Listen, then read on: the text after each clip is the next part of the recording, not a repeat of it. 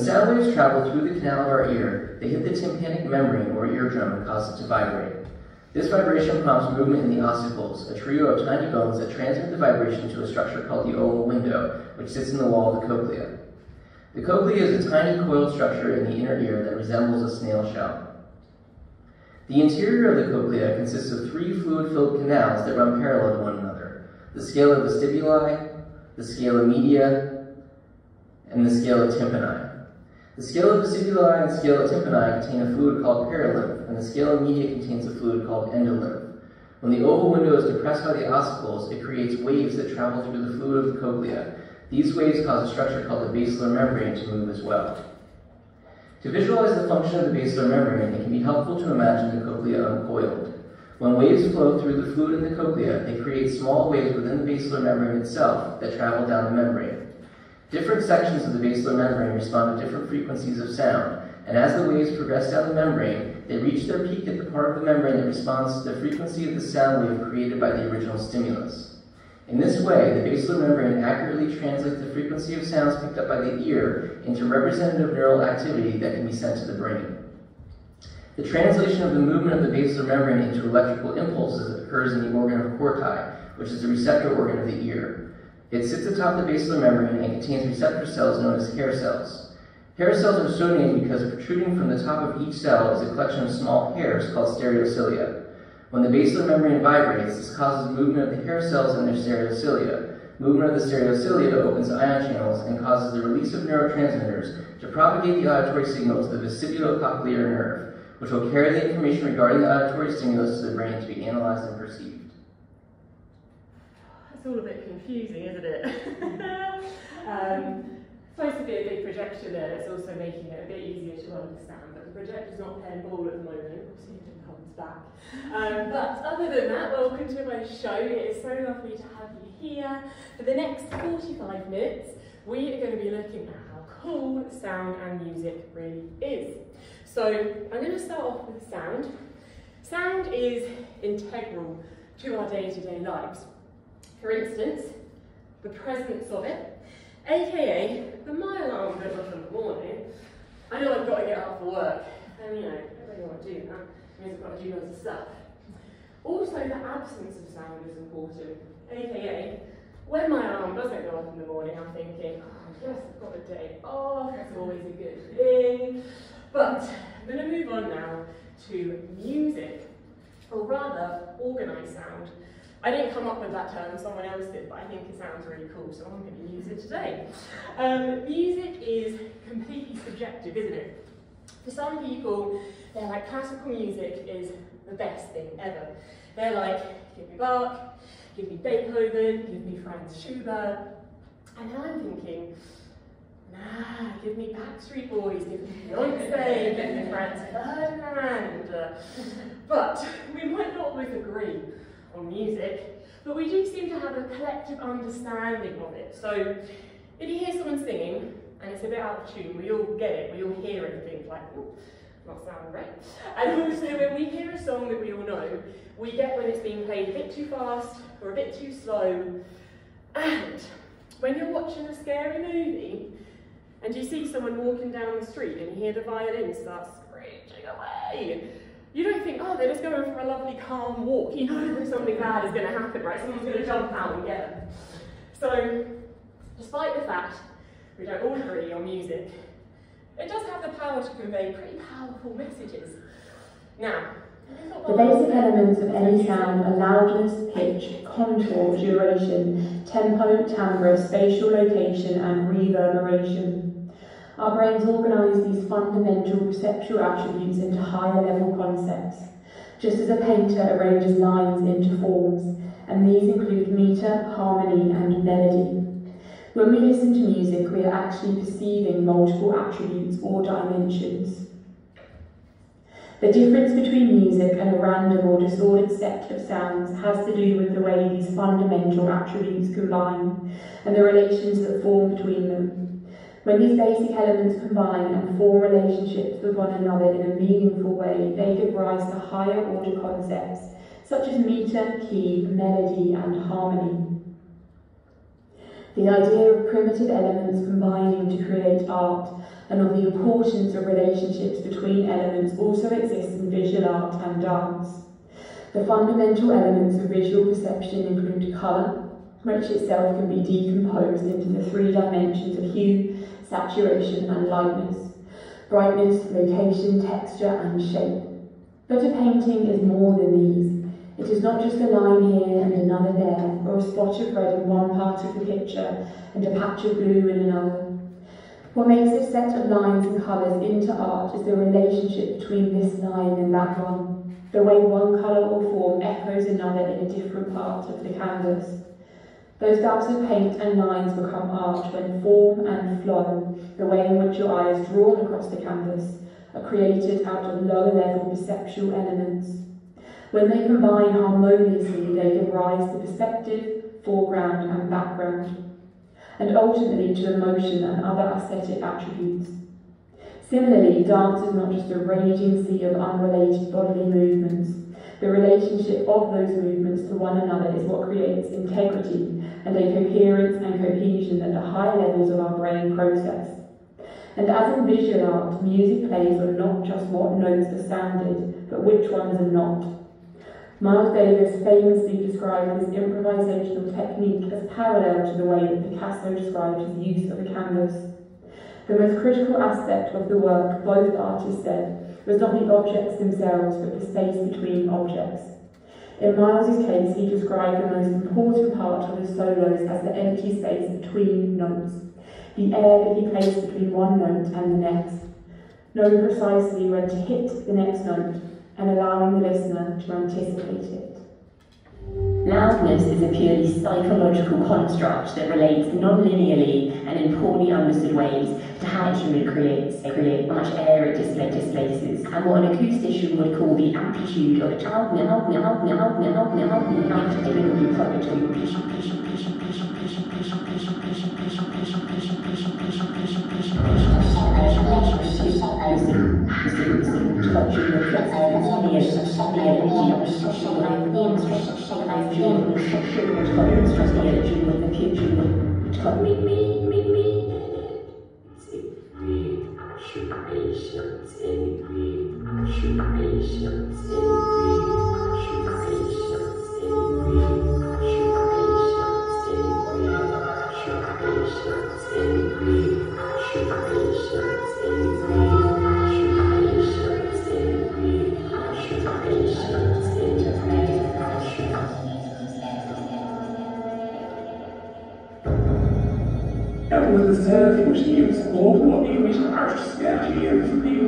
Harmony has to do with relationships between the pitches of different tones and the tonal context that these pitches set up that ultimately lead to expectations for what will come next in the musical piece.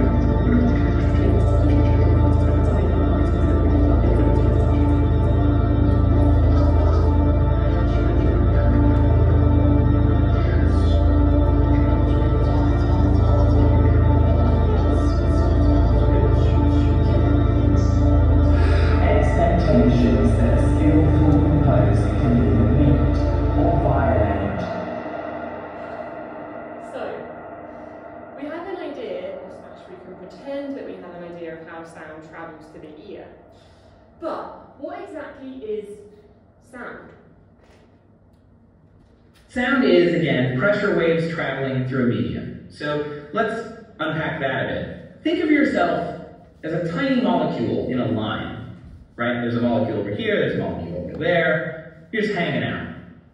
And then all of a sudden, the guy next to you bumps into you, and you're like, what? And then you accidentally bump into the person on your left, right? And then, oh gosh, again, you get hit from the right, and you go back to the left. And again, faster this time, and then lightly at first, but then in increasing intensity. Then you're just vibrating back and forth, and you're all just bumping into everybody, and then all of a sudden it subsides, and then it comes back, and then you're bumping, and then it subsides again, and then, that's sound. It's molecules hitting each other and passing the energy from one little bit to the next little bit in that medium. Like the molecular version of the wave in a baseball stadium. But instead of the wave going around every couple of minutes, it's multiple waves per second. It's a lot. Pressure waves. Duh.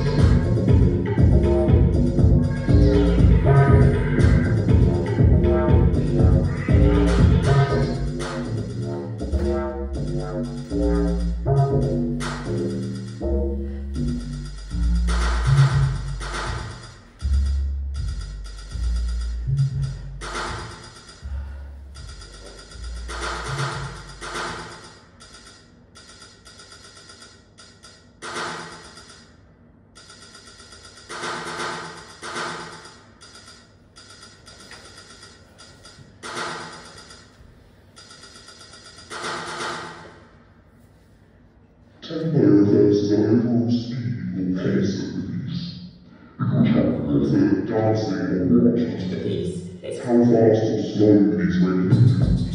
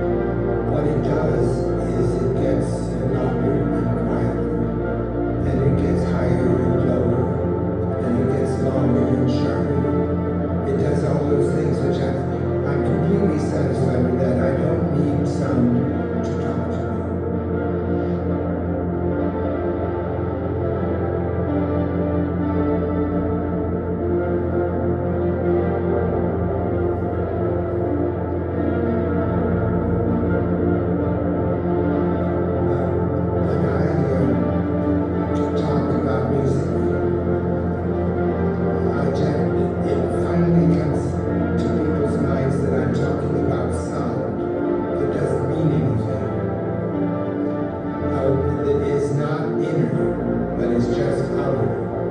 And they say, that these people who understand that finally say, you mean it's just sounds? Thinking that for something to just be a sound is to be useless. Whereas I love sounds, just as they are. And I have no need for them to be anything more than what they are. I don't want them to be psychological. I don't want a sound to pretend that it's a bucket, or that it's a president, or that it's in love with another sound. I just want it to be a sound.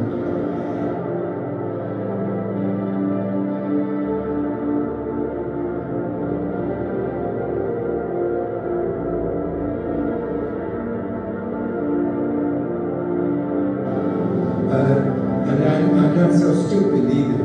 There was a German philosopher who's very well known, Immanuel Kant, and he said there are two things that don't have to mean anything.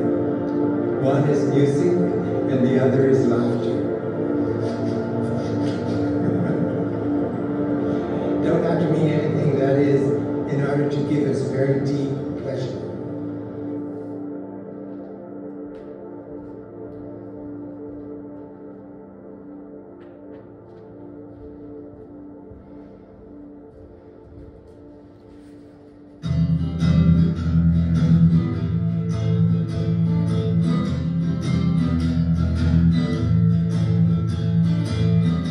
Everybody's gotta live, and everybody's gonna die. Everybody's gotta live. I think you know the reason why. Sometimes I go and get so good that it gets pretty rough. But when I have it in my arms, baby, you know I just can't get enough. Oh yeah, everybody's gotta live, yes they do, and everybody's gonna die. Everybody's gotta have a good time. I think you know the reason why. I saw a blind man standing on the corner yesterday, baby. He couldn't hardly tie his shoes, but he had a harmonica and a guitar strapped around his neck, and it sure could play the blues. Oh yeah, everybody's gotta live, and everybody's gonna die. Everybody's trying to have a good time. I think you know the reason why. I feel like I've seen just about a million sunsets. She said, if you're with me, I'll never go away. That's when I stopped and I took another look at my baby. She said, if you're with me, I'll never go away. Because everybody's gotta live, and everybody's gonna die. So, our hearing is the first thing we develop when we're growing in the womb. It's also the last thing to leave us when we are leaving this planet. But it just has this ability to help us hear music and then just access all of these memories that we thought we'd otherwise lost. So it's like they get tangled up in our brains, but you hear a song and you're just taken back to that moment. And it's amazing. There are people out there living with Alzheimer's and dementia, and they will find ways to access these memories by hearing songs from their past, and it's just so beautiful. But maybe you have a song that you can think of that just takes you to moments in life that are happy. Maybe you can, who knows?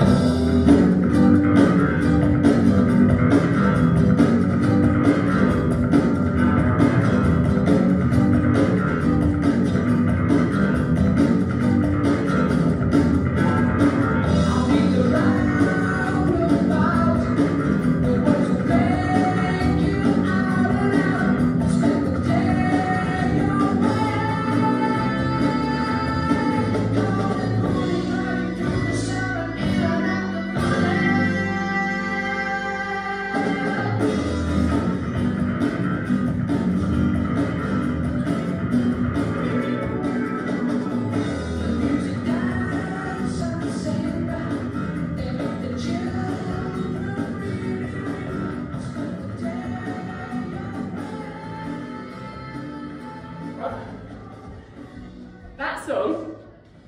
Roundabout by Yes is my dad's favourite song.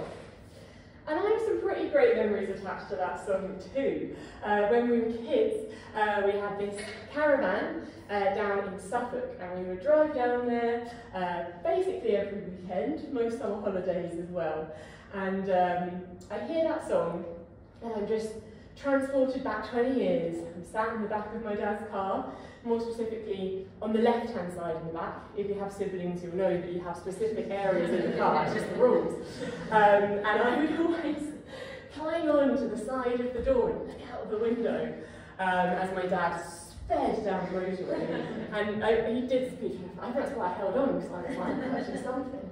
But it was for a good reason, because as we would get to the caravan, we would approach this one particular road called the Hilly Road, very aptly named because of the hills. And we would be coming up to it, we'd be like, come on Dad, like, floor it, like, really go for it. And we would honestly go flying down this hill. And I'm pretty sure at some points we would actually be airborne, flying through the air. And it felt amazing. But yeah, I just hear that song and I'm just taken back there, and it makes me feel so good. A little bit classic, but also good.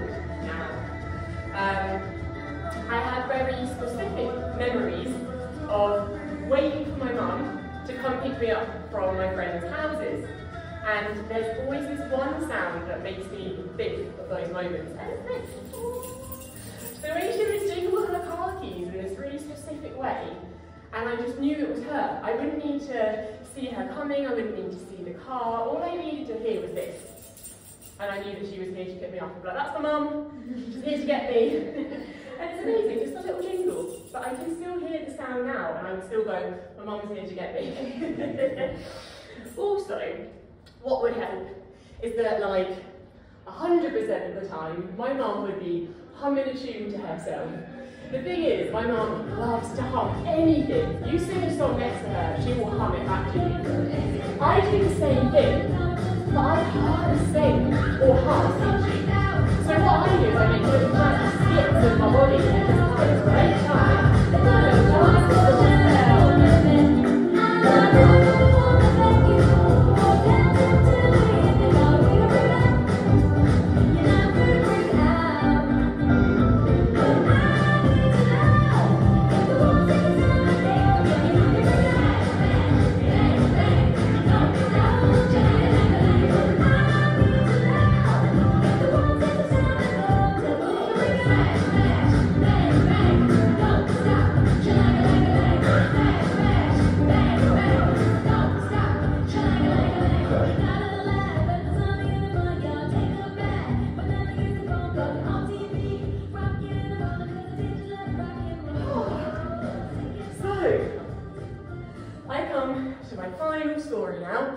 This one is for my sister, because of course I'm going to do my whole family.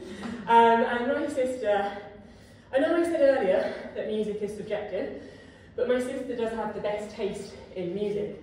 She just has this ability to make these amazing playlists, and everyone loves them. Like, every time we have a family gathering or a party, Emma is in charge of the music. She even brings her own speaker, it's great.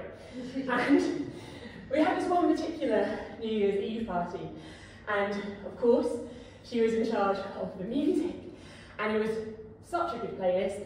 We were dancing so much, like jumping up and down in the land as hard as we can. No, side note, she couldn't walk the next day because her heart had frozen up. And it wasn't funny, but it was very funny. Having to shuffle around after, I was like, wait, but it was completely worth it. Anyway, I digress. We had this party, amazing music, and that song you just heard, Dance Apocalyptic, came on.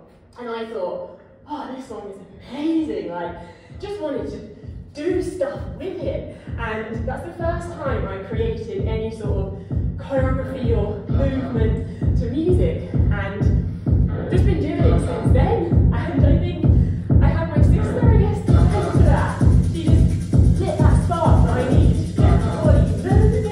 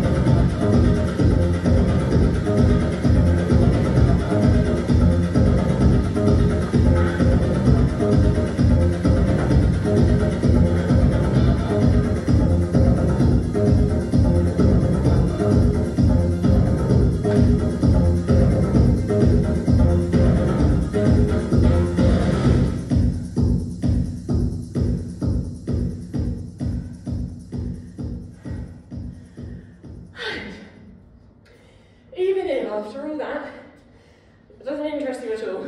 That's fine. I don't mind. But I think we just all have to agree, no matter what our taste in music, it's just the best, isn't it? Like, it awakens this primal instinct in us to move our bodies. And it doesn't matter what song it is. You hear a good tune,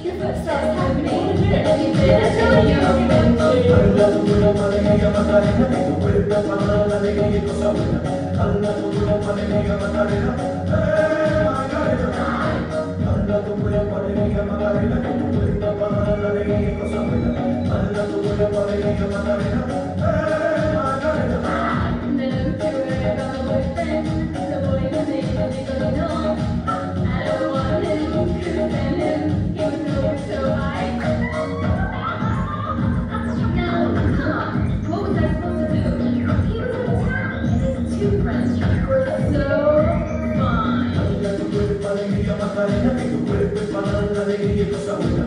Anda tu cuerpo, alegría, Macarena.